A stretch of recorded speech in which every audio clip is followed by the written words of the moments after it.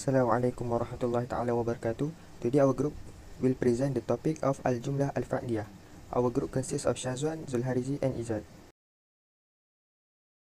These are the points that we will present in this presentation.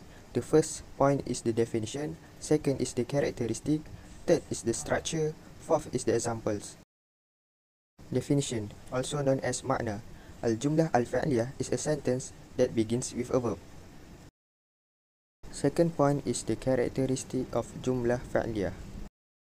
The first characteristic is the first word must not have alif lam. This is because the first word is a verb, and a verb can never have alif lam.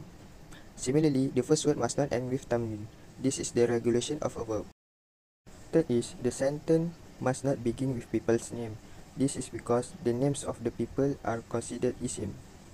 Similarly, the sentence also must not begin with pronouns such as huwa, anta, and so on.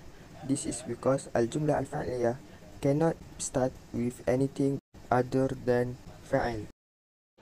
Fa'il pada jumlah fa'liyah boleh dibahagikan kepada tiga, iaitu fa'il madhi, iaitu fa'il yang telah lepas, fa'il mudhari', fa'il yang sedang dan akan berlaku, fa'il amar ialah perintah. Contoh-contoh bagi ketiga-tiga fa'il ini ialah fa'il madhi, Zahaba Ahmad ilal madrasah, telah pergi Ahmad ke sekolah.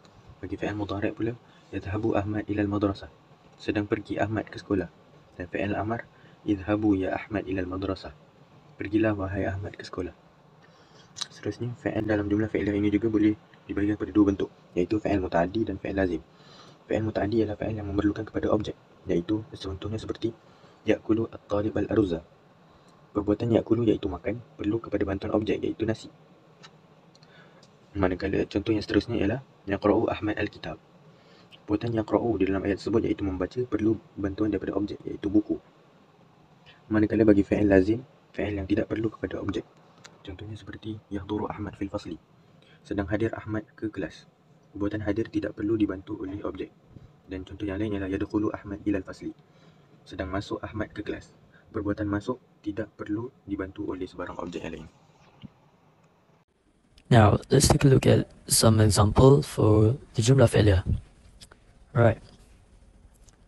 As you can see here, Zahaba al-Jaddu ila al-Bustan. So basically, as you can see here, the subject is singular and the verb is also singular, and the verb is in masculine gender because the subject is in masculine gender. So that is the surface level of Jumlah Fa'liyah. As you can see here, the subject is in plural, but the verb remains for singular, and this is for masculine gender.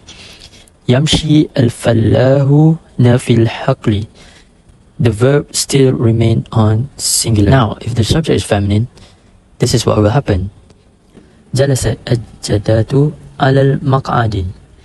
Now, as you can see here, the subject is feminine, singular feminine. The subject is singular feminine gender.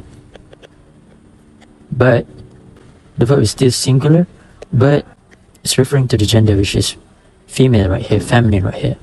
Now, what if the subject is plural and it's also feminine? Guess what? It's still the same as previous example. Still the same as previous example. As you can see here, the subject now is in plural, but the verb remains the same for singular, except it's referring to the gender of the subject. And yeah, I guess that's it. That's it from me. And thank you very much.